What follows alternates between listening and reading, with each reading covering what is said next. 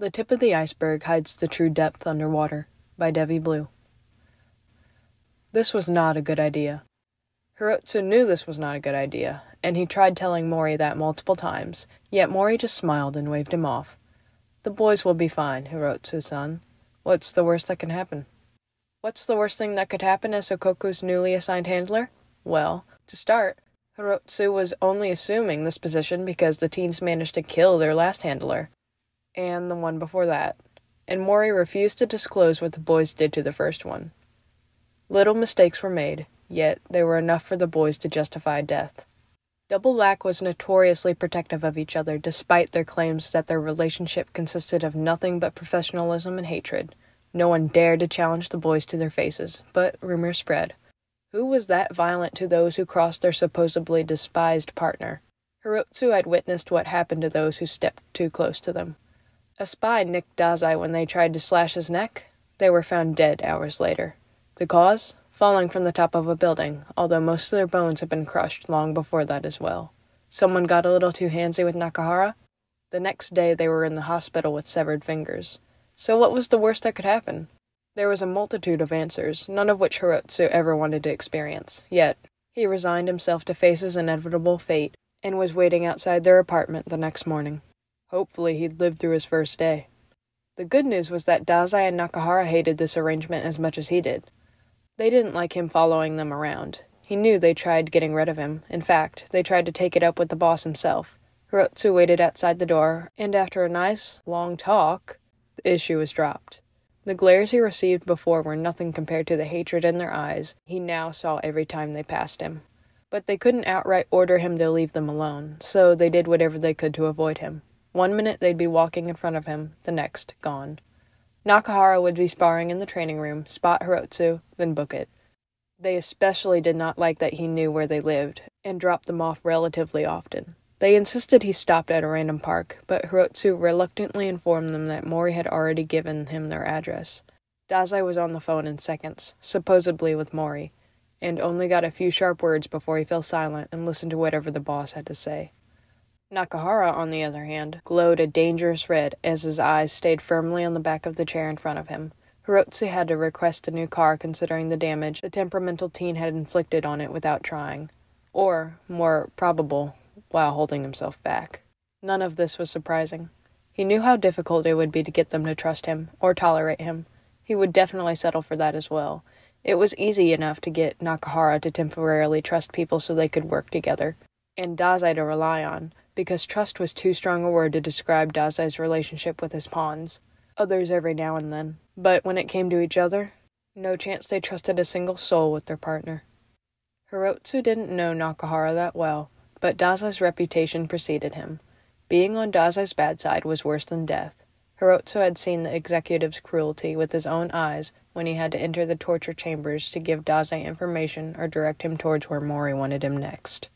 And these random men Dazai tormented to the point of insanity were not on his bad side. No. This was the clinical side.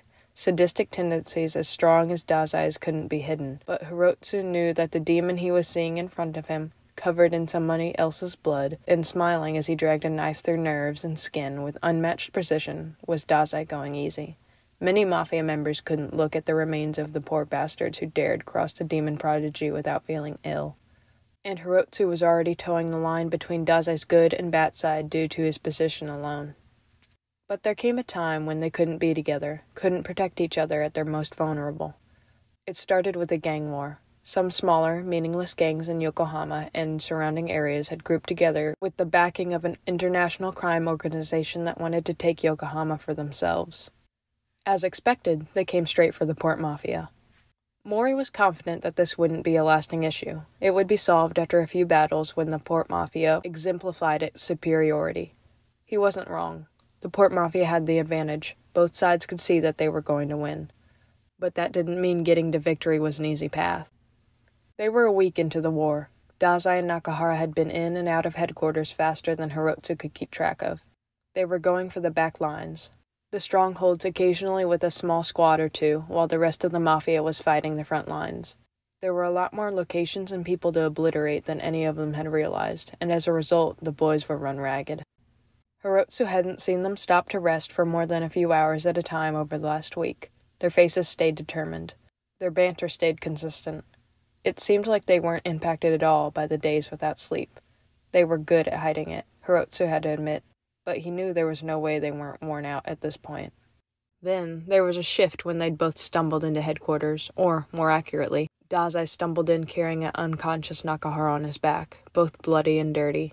Fitting, considering the conditions they'd been in nonstop for a week. Hirotsu was used to seeing others' blood adorning Dazai's person, but seeing his own, at least enough to be noticed, was rare. Yet here he was. Forehead bleeding, arms torn up, and blood dripping down his leg with every limp he took. His face held no signs of pain or botheration. Hirotsu met them at the headquarter doors and trailed silently behind them towards the infirmary. He wasn't stupid enough to offer help to Dazai with his knocked-out partner. Nurses came rushing toward to take Nakahara into the infirmary, but Dazai only glared at them and tightened his grip. It would be wise if you moved aside if you would like to keep your hands. They all jolted away from him and parted so he had a clear path to his destination. The demon prodigy didn't bluff, and the idiots who thought he did ended up dead, permanently injured or traumatized for life, if not in a combination of the last two. And now, covered in blood and grime, he looked more threatening, like he'd just crawled his way out of hell. Dazai walked into the infirmary and laid Nakahara on one of the beds on the far side of the room with achingly careful hands, unfit for the demon prodigy, unseen. This time, he allowed the staff to approach, but stayed right next to Nakahara, watching with hawk eyes as they set up IVs and started examining Nakahara's wounds. Triple-checked every IV bag, blood bag, or equipment going in or near Nakahara's body. Chuya had to use corruption. It lasted longer than usual. Dazai said, his voice sounded bitter and strained. After days of yelling orders when he had men under his command, it was likely sore and overused. Hirotsu didn't know much about corruption. All he knew was that Nakahara activated it, and only Dazai could stop it. If he had to guess, he'd say Dazai felt guilty for allowing this ability to prolong and extend the already grave harm his partner received. His self-reproach made him even more cautious and suspicious of those around him. Now, a stronger need to protect his partner weighed on his shoulders where he failed before, which meant it would be difficult for the medical staff to do their job in a timely manner. Someone came running in and stopped before Dazai. The man bowed respectfully before speaking. Dazai-san, Mori gave me orders to inform you that you are to lead the next wave of attacks. Your squad is waiting for you outside. Dazai stood his ground, eyes hard on the unfortunate messenger who was given this task. No. Tell Mori I will not be leading the next attack. The goon gulped. Dollhouse. Dazai's eyes narrowed, burning holes into the sweating man. There was a gun pressed against the goon's forehead before Hirotsu could even realize what was happening. The safety turned off, and Dazai's finger on the trigger. I wouldn't recommend threatening me with words you don't know the meaning of if I were you, Dazai said coolly. Mori-san told me to say the word dollhouse if you refused, the man squeaked in a frightened manner as he squeezed his eyes shut. Hirotsu wanted to scoff at this weakling. Didn't he know Dazai could smell fear, sought it out, and gorged on it as if it were the food he needed to keep his belly full? But Dazai froze. Not obvious to anyone but Hirotsu at the moment, who had spent so much time around Dazai recently. He was starting to pick up on his subtle body language. Dazai glanced down at Nakahara, fingers twitching as if he wanted to reach out to his partner. Dazai begrudgingly lowered the gun and tucked it away. The goon almost collapsed, eased now that he didn't have one of the most dangerous men in the Mafia pointing a weapon at him. Dazai-san, I will watch over Nakahara in your absence. A risky move on Hirotsu's part. Even the suggestion of voluntarily being close to Nakahara was dangerous. Dazai's head turned to look at him, examined him, with wariness and dark promises emitting from his being. But Hirotsu and Dazai knew that the boy didn't have an actual choice, though. Whatever Mori threatened was not worth this disobedience in Dazai's eyes. Hirotsu wasn't sure he wanted to know what scared the fearless demon prodigy into submission. When Dazai's lips parted, a low warning slithered out. If anything happens to him, I guarantee you'll wish I settled for cutting off your fingers and breaking your bones. Hirotsu bowed his head. Show no fear. To be around Dazai was always a game that everyone around him seemed to be losing. The only way to stay in the game was to keep weakness locked deep inside, far away from Dazai's claws. I understand, sir. No harm will come to Nakahara-san in my care. Dazai stiffly nodded, and when no eyes were on him except for Hirotsu's, The feared executive patted Nakahara's hand, lingering over it for a moment. He wanted to do more. This wasn't how Dazai wanted to leave. "I'll be back soon, Chibi. Don't die without me."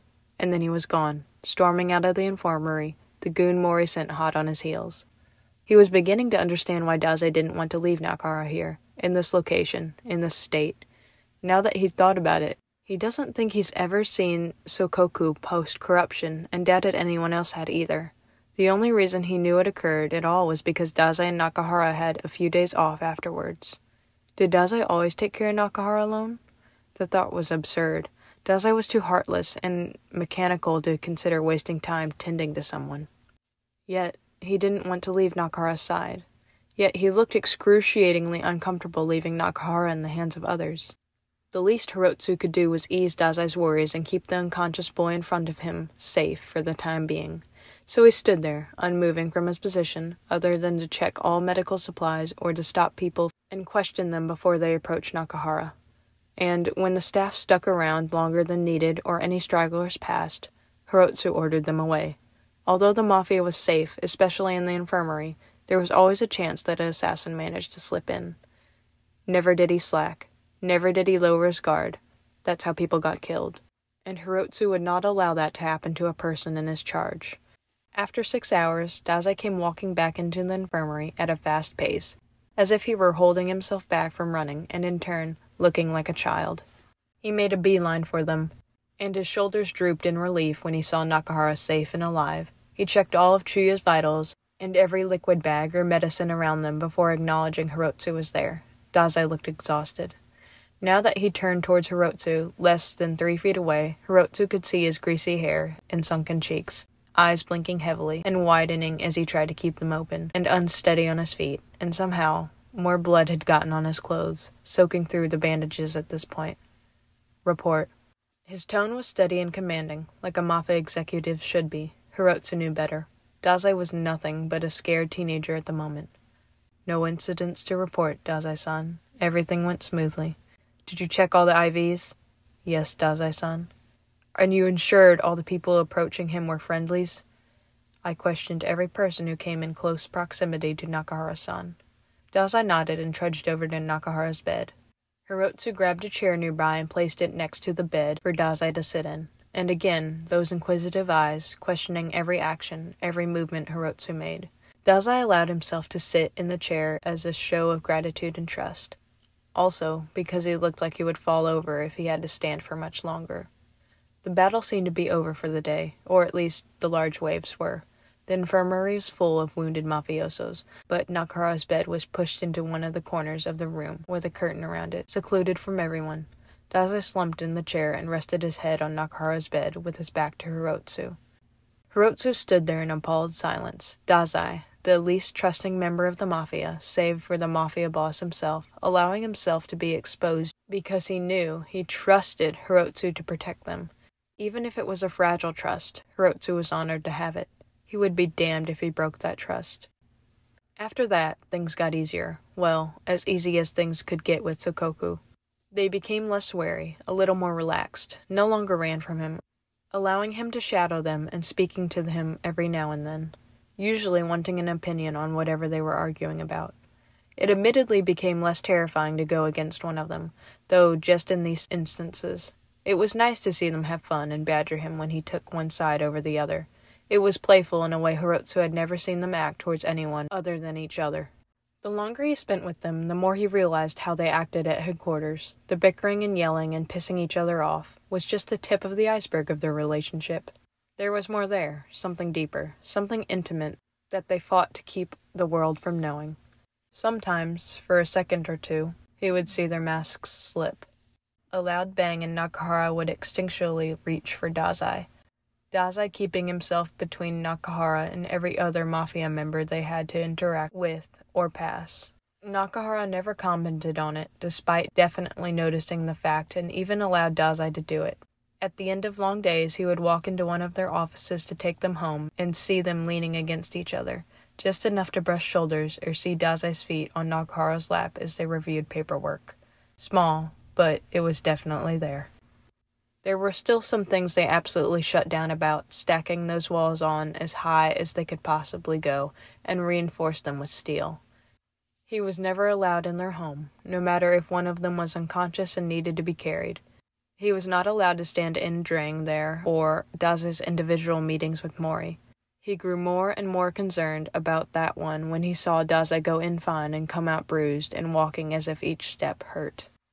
And he most definitely was not allowed to touch either of them. He had learned that the hard way when he accidentally brushed Dase's shoulder when Dase wasn't expecting it. The demon prodigy flinched, but as everything was with him, was barely noticeable. He went blank, eyes hazing over in an alarming rate and not indicating he was aware of anything around him. Thank God he was in good graces with them, because if he wasn't, he's sure he'd be dead. Instead, Nakahara forcefully shoved himself between them, pushing Hirotsu back in the process, and glared at him. "Don't fucking touch him!"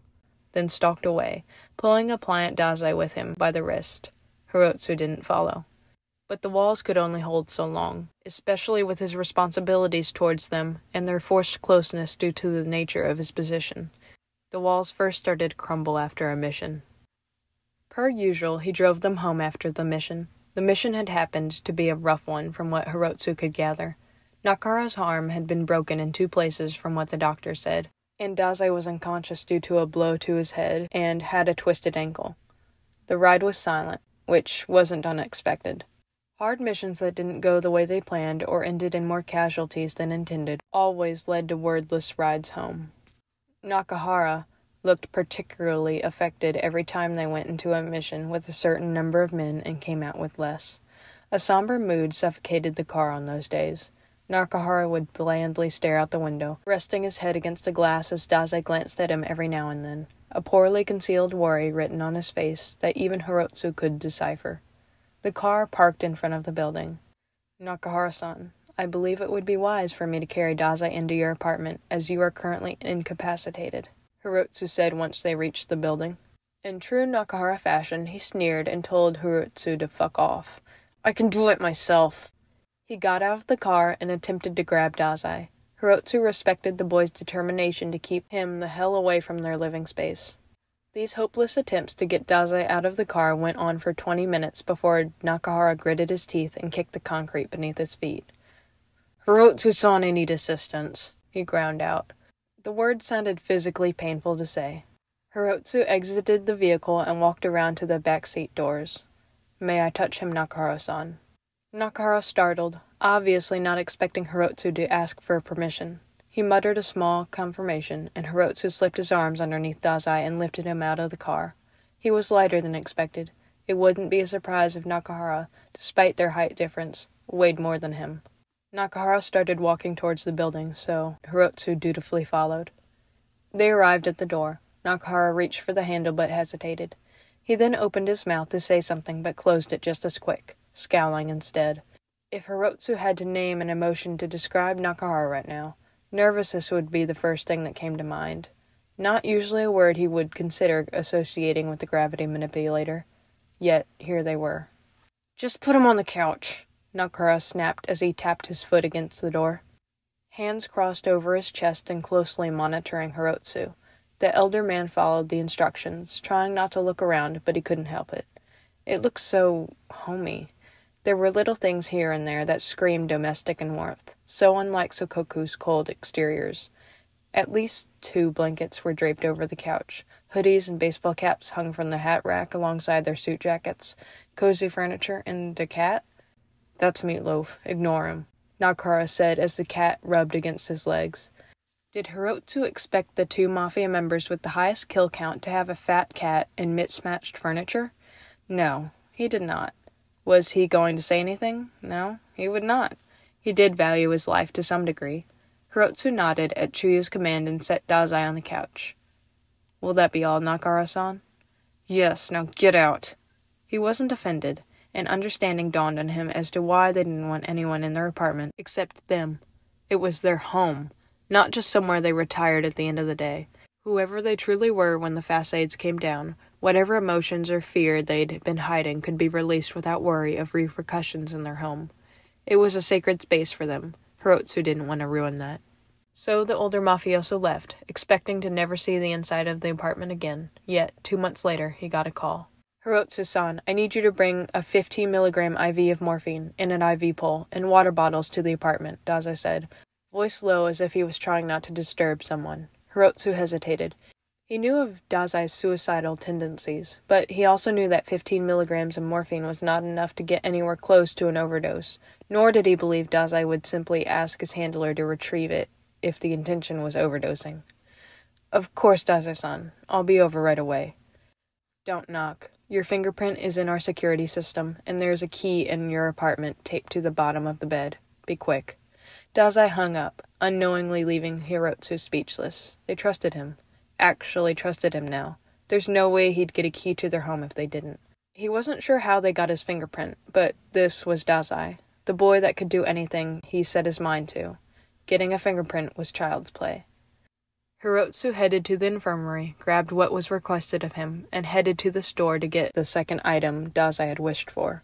There was a store 5 minutes from Soukoku's apartment, so he quickly stopped by, purchasing a container of water bottles, and was back on his route to the apartment. He couldn't deny he was curious. Why did Dazai need morphine and water bottles? Before he knew it, he was standing in front of their door, supplies in hand. He steadied himself and took a breath. He wasn't sure what he was going to walk into, but he had to be calm and collected as always. He unlocked it and pushed the door open. The boys were nowhere to be seen, but Hirotsu heard them. Screams, coming from one of the bedrooms, followed by ragged sobs. "It hurts," he heard Nakahara pant. "Dazai, it hurts. Please, please." And then there was Dazai's voice, speaking so faintly, Hirotsu barely heard him. "I know it hurts, Chuya. I know. It'll be over soon." And that was Dazai's voice, soft and comforting. A tone he'd never heard on the boy, nor one he had ever expected to hear. Hirotsu went to the kitchen and started putting the water bottles in the fridge and setting up the IV pole. Dazai had not asked him here to fix whatever problem they were having. He was here to drop off medicine and water. That was all. "It's so loud," Nakahara choked. It won't stop. It's only getting worse." A pained whine was followed by another heartbreaking scream, more crying, though it sounded muffled, like his face was pressed against something. "God, please make it stop. Please, Osamu." "The morphine will be here soon, Slug. Just hang on a little longer," Dazai murmured. Hirotsu closed the fridge as lightly as he could, hoping it wouldn't make a sound and disturb the boys. He understood what the morphine was for now. How often did Nakahara go through this horrible pain? What was causing this? Questions, so many questions swirled through his head that he had absolutely no right to ask or think of. "I need him out. I can't do this. I can't." Nakahara's voice was rising in pain-induced panic. A loud slam made Hirotsu jump in surprise. "You're going to give yourself a headache if you keep doing that," Dazai said, as a minor reprimand, before hushing Nakahara with soothing low noises as Nakahara wept and mumbled unintelligible things. Hirotsu headed for the door once he finished setting up the IV. "I want it to stop," Nakahara hiccuped, his tone desperate and distressed. He was too far to hear what Dazai said in return. As he closed the door to leave, another round of screaming began. He'd seen Nakahara walk out of literal torture with a grin on his face, even when his bones were broken and his skin was bruised or littered with cuts and marks. If Nakahara barely reacted to the pain inflicted on him during torture, and rarely made a sound other than smart-ass comments, what could possibly cause him to scream and beg Dazai to help him? Once he got to the car, he texted Dazai that everything had been delivered and was in their kitchen waiting for him. Then he drove home. The entire ride, Nakahara's shrieks and Dazai's caring words played in his mind. Hirotsu knew he was the only person in the world who saw Soukoku like this, and it was not something he took lightly. He knew what their trust meant, how hard it was to earn and maintain. A decision was made. He wouldn't betray their trust. What he had heard was never to be spoke of or hinted at.